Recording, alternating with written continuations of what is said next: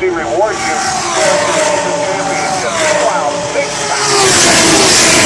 That is the GT Daytona battle for the final spot on the podium, and Jerome Legamole came up on Jan Halen going a little bit of a dummy. Jan went for the move, Jerome went to the outside, but they both tracked way wide, came back on.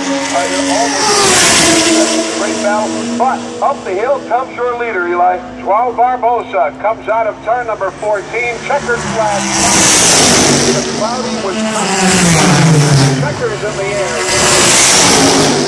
Oz Negri comes home in second spot. Third is Ryan Vial. Richard Westbrook placed Bert Purcell. And really close at the line in the prototype challenge category. Rahal able to reel back almost catching Ranger Bandit and fabulous battle.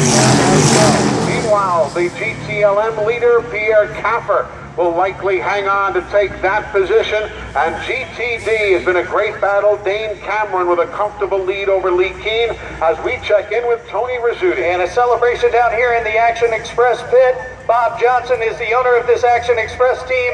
Back-to-back wins here in the Tudor Championship. Congratulations. Thank you very much.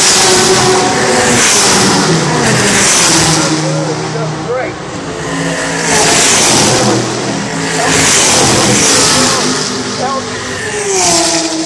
Getting a hug from the teammates.